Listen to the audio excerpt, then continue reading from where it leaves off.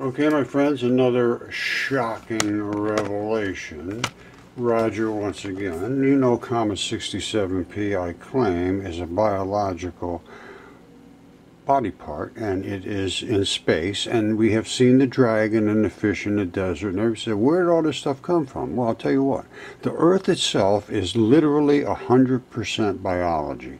Tyson's showing this, the dragon is there, the fish is there, it's everywhere on the Earth. I don't think anybody can dispute that now that is of sound mind. Now, what do we have here? Apparently, at one point in time, there was a discussion, there was another planet that surrounded just outside of our area, and it exploded and created the asteroid belt. Now, let's see if that bears any semblance of fact.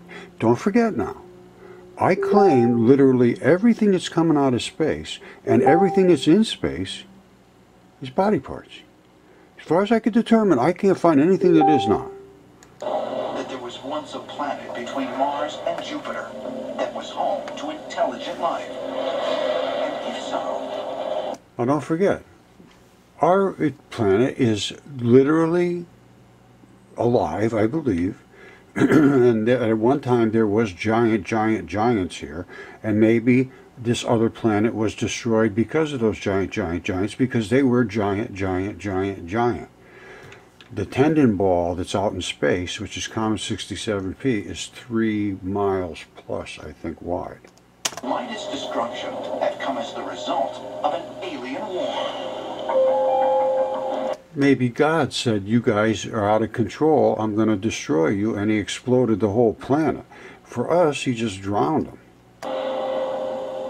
Ancient astronaut theorists say yes, and suggest that a recent NASA discovery may provide evidence that the survivors of this conflict took refuge on a celestial...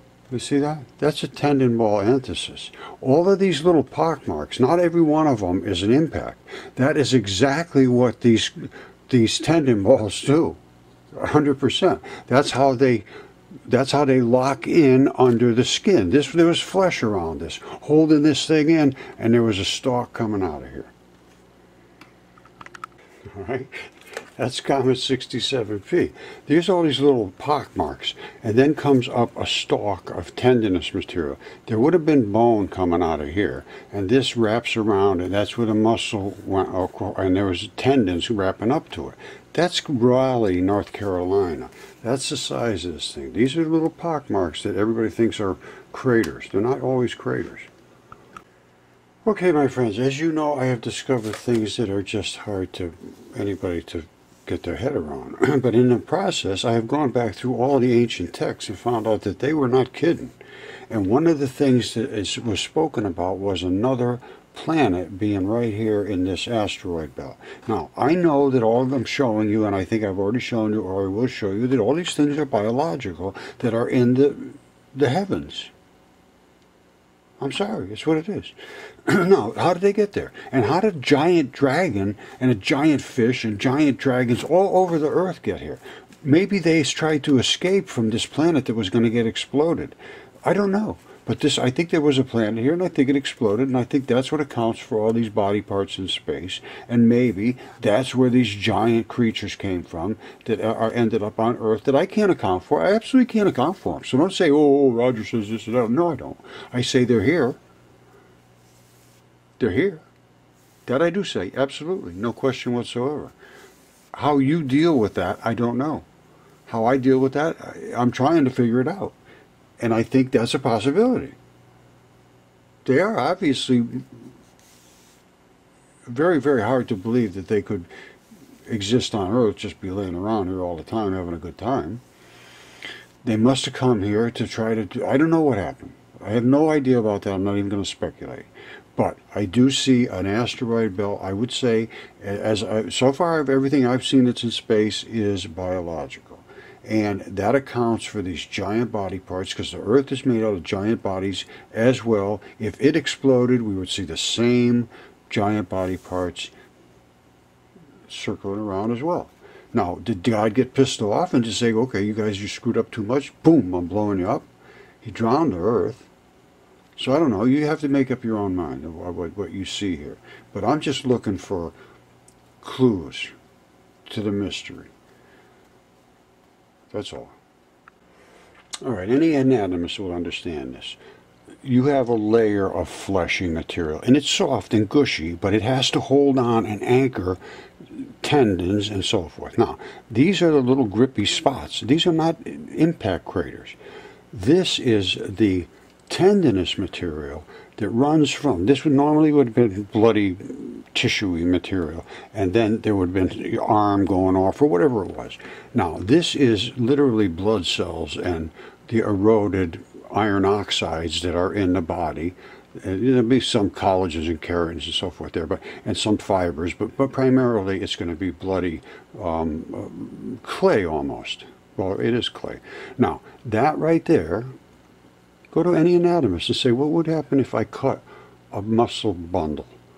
You'd say that's exactly what would happen. You'd have these little pinchy things, and you would have a round bundle where it had gone off to attach to your shoulder or wherever. This is tendons, very obvious, and they know that they go deep into here. They say they checked it with, I don't know what kind of machine they have, but they found out that these don't just stop here. They go underneath this eroded area, because that eroded from what was muscle and so forth. Because at a certain point the tendons stop, and then it goes into muscle. So here's your flesh. Here's one bundle of muscle going one way. Here's another going another way, attached to a bunch of tendons. So there's a little bit of a complex organ, in attachment here. It could be a shoulder. Let's take a look at something.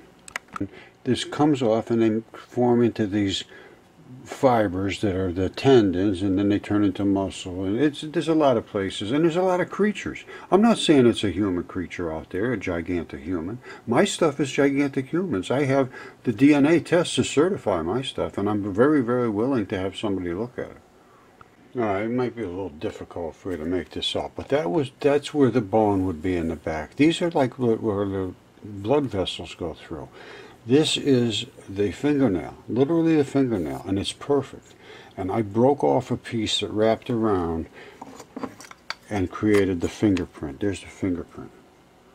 That's the fingerprint that is on the other side. This thing here wraps around like that, was wrapped around like that.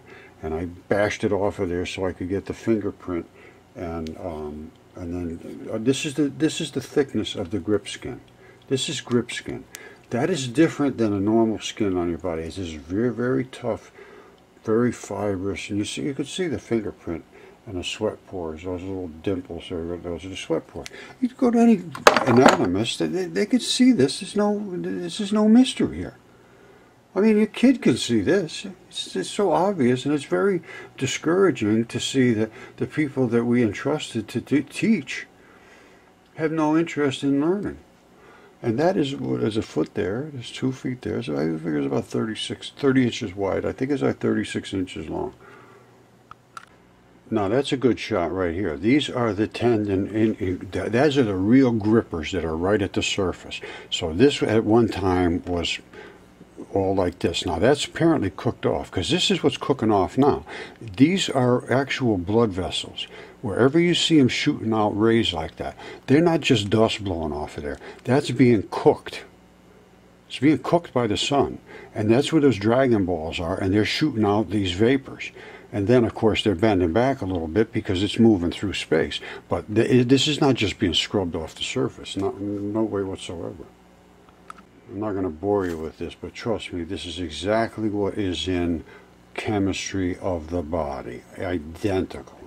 And this is from the pieces, they called it Kenneth and Juliet, they took from the Comet 67P. It's identical. It's exactly the same as a body. It doesn't get any sweeter than that.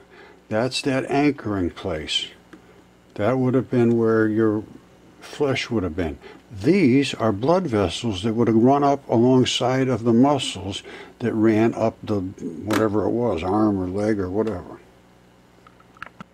All right, this is something that was very strange. Comet ISON, I-S-O-N. And they showed it like this, but apparently you could resolve it to that. Now, whatever that means, they said it went behind the sun and was destroyed. I believe that was the end result.